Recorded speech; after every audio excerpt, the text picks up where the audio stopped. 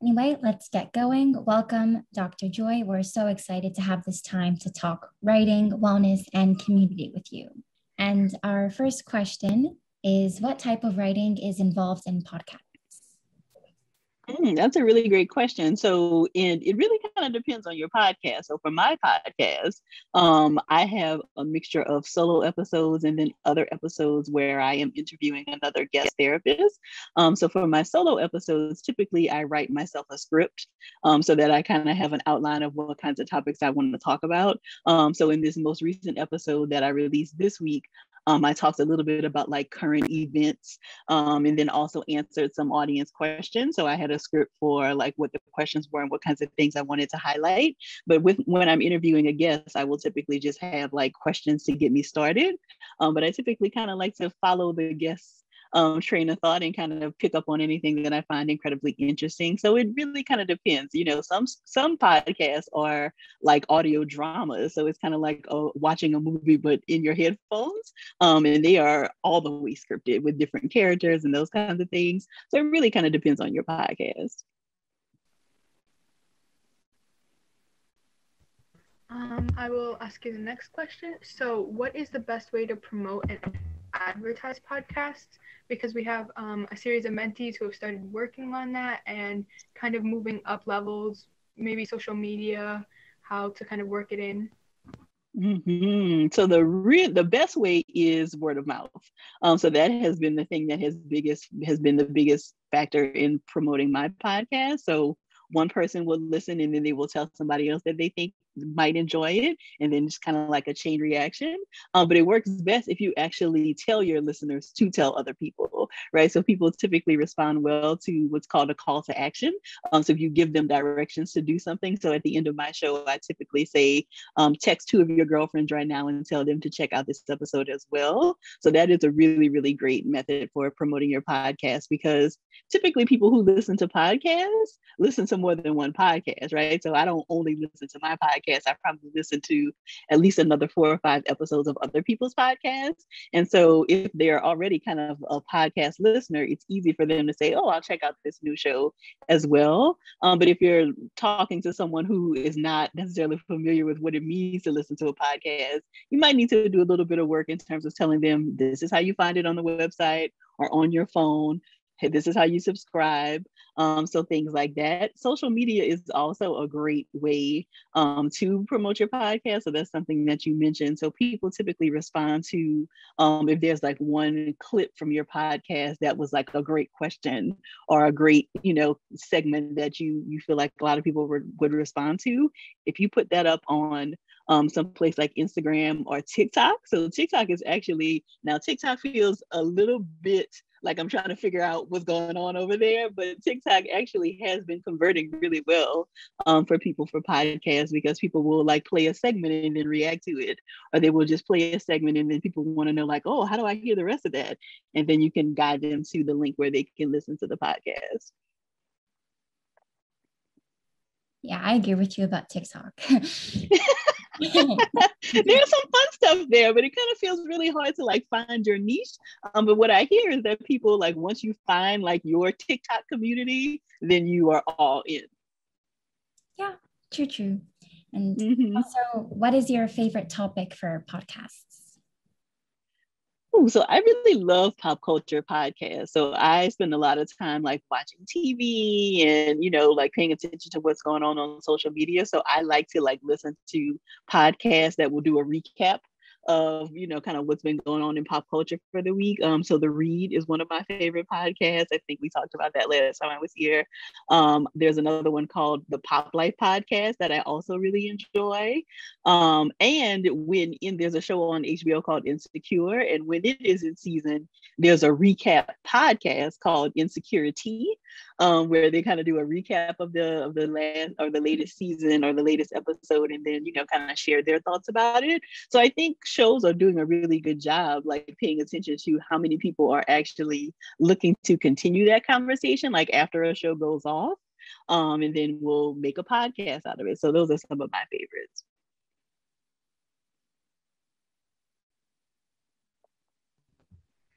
So on the topic of culture, how do you feel like podcasts influence culture? I really think a podcast can be whatever you want. And so I think it's just a really good way for people to like talk about the things that are important to them. And then, podcasts can get really big, so each month, like 500,000 people listen to my podcast. And so when you think about like your ability to like influence culture or to kind of have a slice of culture really highlighted on your podcast, you really have the potential to, really have a large stake in that conversation. And I really think it's cool that like anybody can start a podcast, right? Like I record my podcast from my closet. And so, and I love to hear that so many of you have started a podcast. So I think the barrier to entry is really low. And so if you have something to say and you feel like there'd be other people who would be interested in joining you for those conversations or hearing what you have to say, then a podcast can be a really great way to do that. Yeah, I agree. I think people underestimate how much writing and audio affects the culture and the mindset. Mm-hmm. And yeah. And this also is kind of related to culture, but also politics. How do you view the intersection of women's rights and mental health? Ooh, that's a great question. So I think anytime you are talking about rights, you are inherently talking about mental health, right?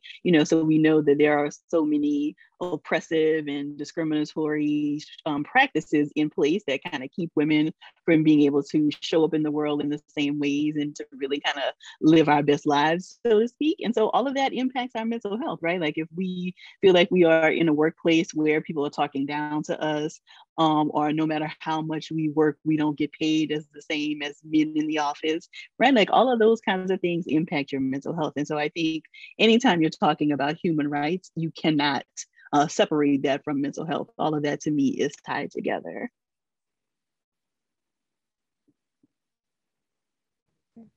Yeah, very much so on getting paid less than men, sadly. Right. So bouncing off of that, so how do you feel like podcasts can take conversations of social justice?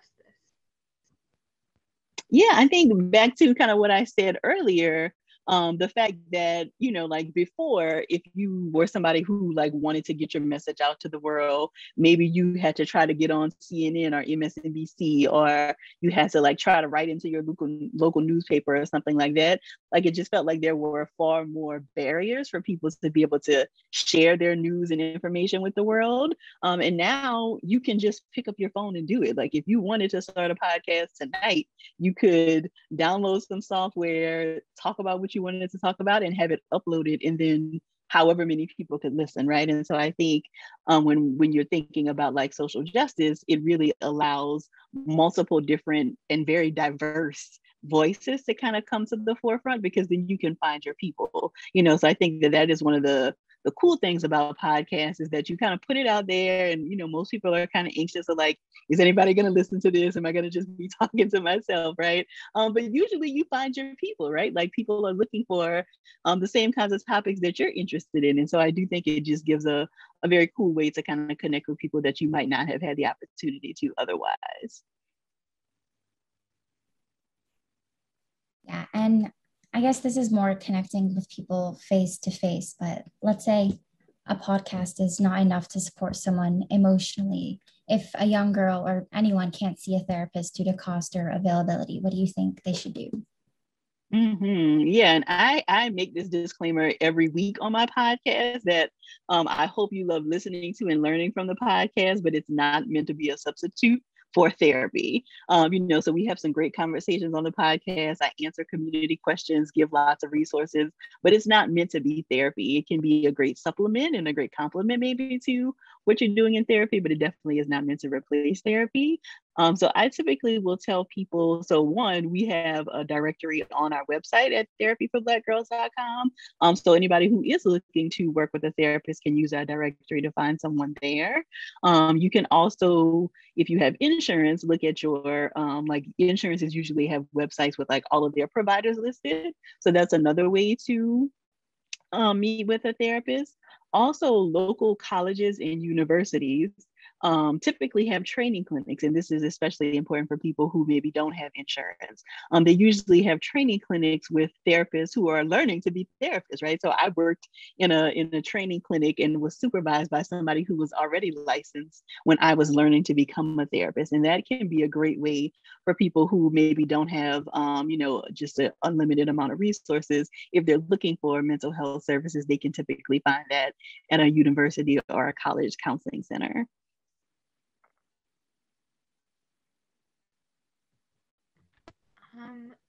So would you kind of consider your podcast to be self-care in a sense? And branching off that, what does self-care look like to you?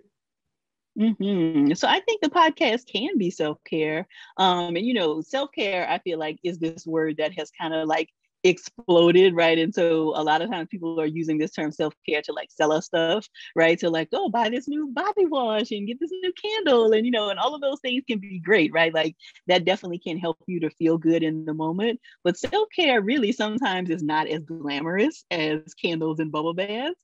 Sometimes it is about saying no to our best friend when they are trying to make us do something that we really do not want to do, right? So it looks like setting boundaries with people and saying no more often so that we have time for ourselves and really have time to kind of, unwind from the day.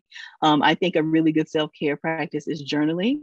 So I typically encourage people like early in the morning before everybody else is up, or later in the evening when you're in your room alone, just jotting down like, how have you felt through the day? Is there anything that kind of stood out for you?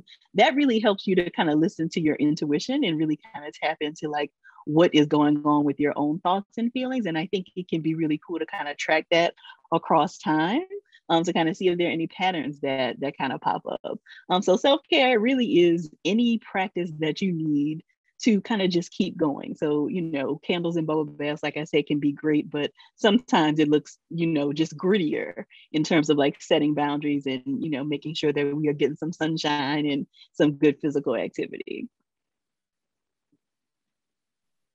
Out of curiosity, do you think self-care is more like taking an introspective approach to how you're feeling, or kind of being more escapist and just doing something that gives you endorphins or dopamine? Yeah, I think both of those things can be self-care, right? So self-care definitely involves taking like self-assessment is what you're talking about, right? Like being reflective and how am I feeling and what's going on for me here. Like that definitely can be a part of it, because you can't care for yourself if you don't know how you're feeling emotionally. But escapism is also really good, right? Like when we are completely stressed out and we just like, I can't do anymore, it is great to kind of throw on your next Netflix binge and just kind of veg out for a while, right? So both of those things can be appropriate at different times. So we have a question from the chat about what is your personal favorite form of self-care? Ooh. So when the weather is nicer, and I'm here in Atlanta, so that is a good thing. We've had relatively nice weather most for the latter part of this week. So when I can get outside and like walk around my neighborhood, that is one of my favorite things to do. I'm from Louisiana originally, and we have this frozen treat called a snowball. And I think they call them different things in different places in the country, right? But there's one in like downtown Atlanta that my family and I will go to sometimes on Sundays and like sit in the back of the car and eat snowballs. So that is also a great way for me to kind of spend some time with my family, but also do something that I really enjoy. Out of curiosity, have you ever considered maybe making a book of many quotes that you think are relevant or just empowering self-care phrases? I have not thought about a book related to self-care. Now, I do have a workbook. So when I work with clients, typically my specialty is helping women recover after breakups. And so I do have a book related to like journaling after a breakup and like kind of putting those pieces together. But I had not thought about a book for self-care and like quotes. That could be something to add to my list. Oh gosh, was your podcast like 2 months ago?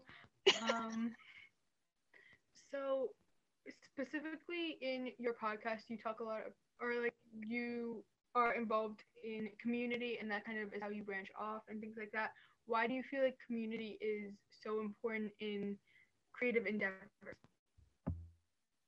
Yeah. So I think, we have like our independent thoughts, right? Like we have the ideas that we come up with, but I think it can be good to kind of workshop those sometimes with other people, right? Because sometimes something sounds really, really great in our heads and then we tell it to someone else and they're like, I don't get it, right? And so I think community really helps us to refine our ideas, and I think it keeps us honest. I also think that community is really important so that we don't feel isolated, right? So sometimes, especially in creative fields, it's very, very solitary, right? So if you are working on music or writing, a poem or writing a book or something, usually a lot of that is solitary. And so I think community is what helps to keep you grounded, is what gives you fresh ideas. I hear a lot of writers talk about when they're having writer's block, they will kind of go out and do some people watching or pay attention to, what people are sharing on Instagram or something, right? So I think being connected to your community can also keep your creative juices flowing, so to speak. So I think community is important in a lot of different ways, especially for a creative person. So you said you specialize, or you focus a lot about breakups. What do you think, let's say, is the number one advice you can give someone who's just been through one? Ooh, this is such a good question. The best piece of advice I have, and the area that my clients fight me the most on, is disconnecting with their ex on social media. So they want to stay kind of like, following along with what's happening. And I just want to see, like how sad they are and how much they miss me. But you really are doing yourself a disservice when you stay connected with your ex on social media, because you are likely creating all kinds of stories based on like one Instagram story that you see or one TikTok, that probably is not entirely true, and really, really damaging yourself in the process. So it's really, really difficult. A lot of people fight me on it, but it is really important to, at some point, work yourself up to disconnecting with your ex on social media. I feel like that was directly at me. That's really good advice. I should have probably listened to it, but what do you feel like are other mediums that you can use that you haven't so far? So podcasts are very media, technology, and writing is another tool. But what do you feel like is something that you haven't used yet? Haven't used yet for what reason? Like mediums, so maybe kind of different types of art. If you wanted to do that, maybe in terms of like promoting, if you want to try a different style. Oh, got it. I don't really know. Yeah, I do a lot. I mean, clearly with the podcast, and I do a lot of speaking. Um, I don't know if there's anything that I really haven't done yet that I'm like looking forward to. I feel like I have a good sense of like what my strengths are and what they are not. Now, I would love to be able to sing, but that is sadly not a gift that I have. So I feel like it involves me being honest with like where my gifts actually are. I also feel like generally society oftentimes just indirectly tells women to dislike themselves and have lower self-esteem. That's why podcasts are important, because they empower women internally. So are there, let's say, any techniques you could think of to quickly boost your self-esteem? Yeah, so I like to encourage people to make lists. I don't remember if we talked about this last time I was here, but I encourage people to like make themselves like a note or a folder on their phones, but you have to give it a good fun name. So my folders is called "You Did That," which is where I put when people send me nice emails and say, "Oh, I really enjoyed this episode of the podcast," or when somebody tells me they found a therapist in our directory, like the things that really make me feel good and like I'm doing good work. And that can be helpful for those days when you're not feeling so great, or if you get a bad review or a bad information on a report card or something. Those kinds of reminders are helpful that you have done good work in the world. So I'd encourage people to like make themselves a little list of those things so that you can have those when you feel like you need it.